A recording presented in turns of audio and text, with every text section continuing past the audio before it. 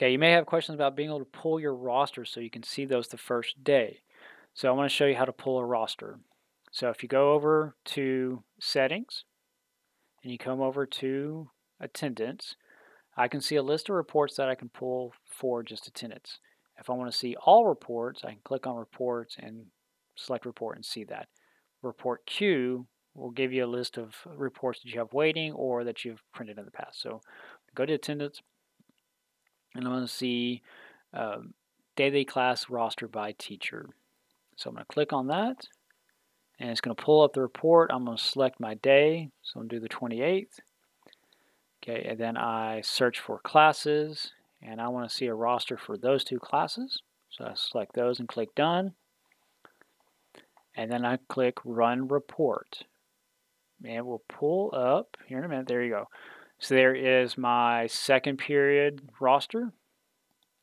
Here is my sixth period roster. Okay, simple enough. And from there I can export, I can download and print it.